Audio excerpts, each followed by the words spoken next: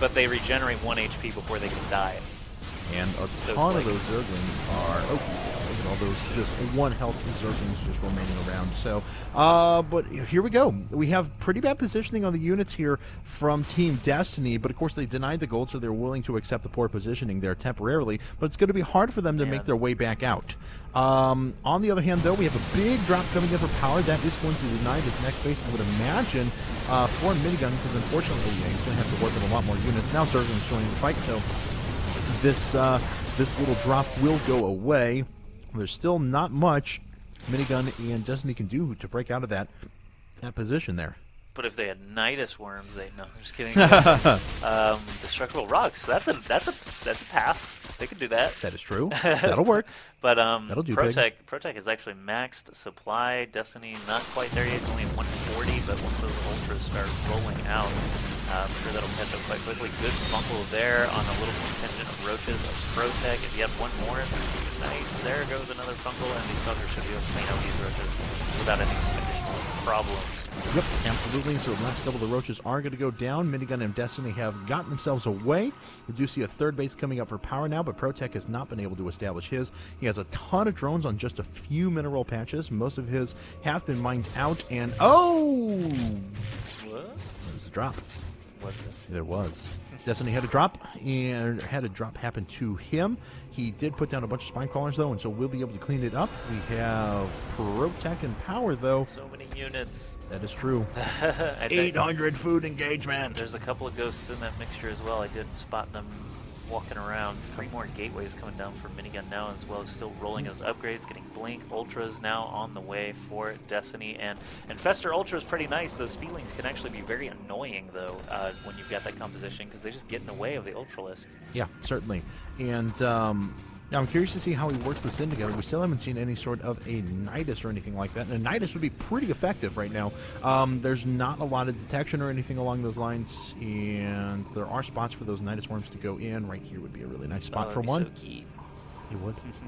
All right, so both of these teams are just positioning against each other for the meantime. Take a look at the supply, 189, 167 to 191, 167.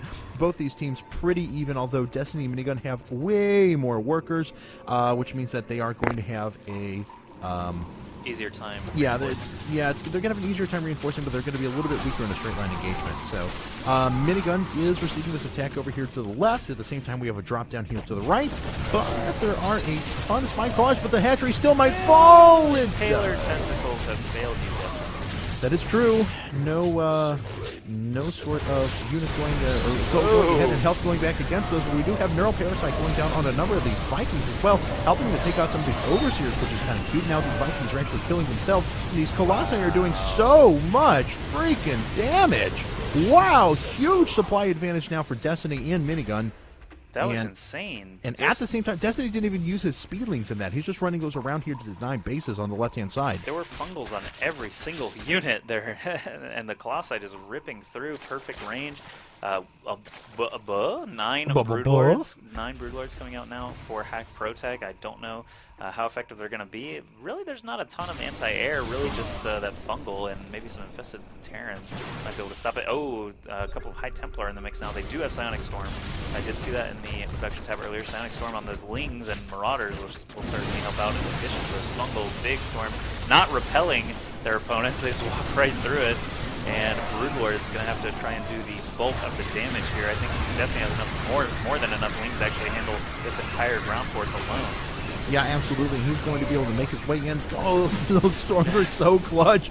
Those Marauders just taking it. Oh, man. And Power and ProTech know what they have to leave, so we are going to head to game number 3. Yay, game 3. It's a series tied up now. Destiny and Minigun actually flexing some nice Zerg Protoss muscle there. That was pretty cool. They got up to Colossi and Infestors way before their opponents were really anywhere close on tech. So basically just took advantage of that, denied enough bases when necessary, and stayed ahead. And we do have 3,400-ish viewers right now, and that is about 3 times. Well, maybe just a little bit less than 3 times, so we do still need a few more hundred. Come on in and tell all your friends on Twitter, Facebook, anyone you know that enjoys watching StarCraft 2. This is an incredibly unique tournament. I can't say it enough. This is the first time I've seen anything like this, and I know that it's the first time a lot of you have seen anything like this because I watch StarCraft every day.